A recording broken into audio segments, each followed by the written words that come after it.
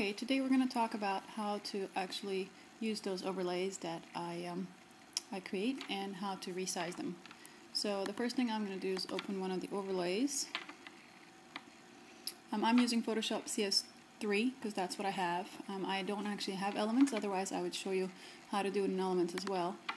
But if you have questions on how to make it work for your software, just let me know and I will do my very best to help you out. Alright, so I'm going to take a picture.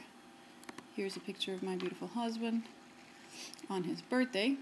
So here's my photo, and then I'm going to open up one of those digital elements.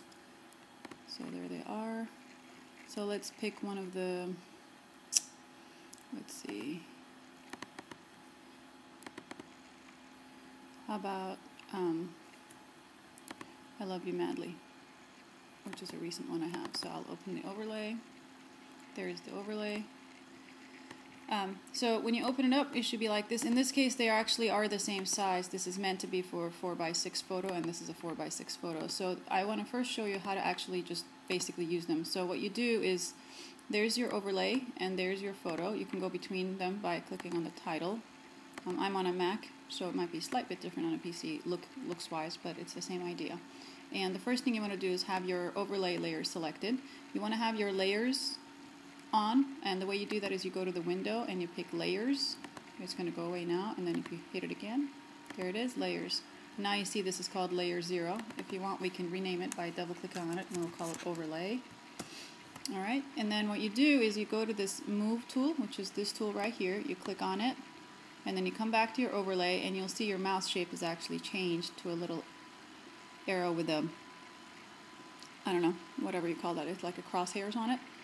So then you click on anywhere in here, anywhere on the overlay, and then you basically hold your mouse down and you drag it all the way into the other image. You'll see a little bit of a ghost appear, and that shows that it's moving. And then if you let go anywhere in the image, it'll take a few seconds, but there it is. So now when you look at your layers, you'll see there's a background layer, which is where my husband's photo is, and then there's an overlay layer, which is where the overlay is.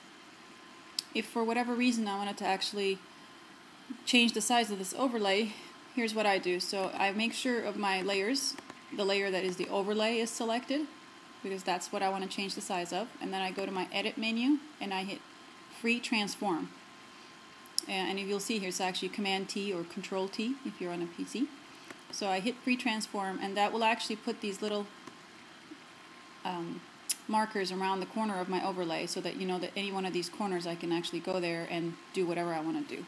So if I want to resize this, I go to any one of the corners and I hold my shift down. If you hold your shift key down while you're doing this, it'll make sure to maintain the proportions correctly so that none of the words get distorted. And I'll show you. So here's me holding my shift down, and I can resize it to whichever size I want. Let's say I want to make it this big, and then I let go and I hit return.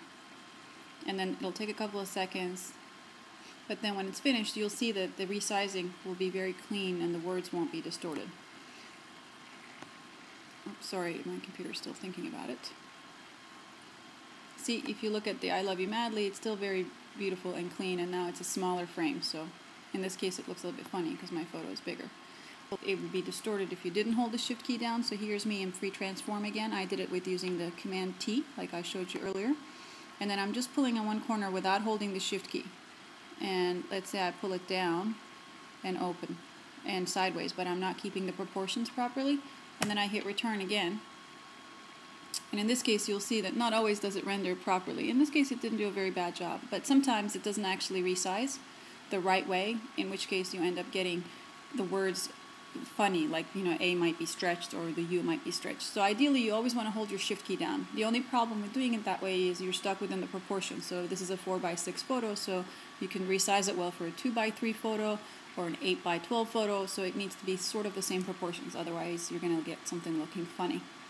Alright, that's about it. If you have any questions, feel free to leave me the questions in the comment, and I'll be happy to help you out.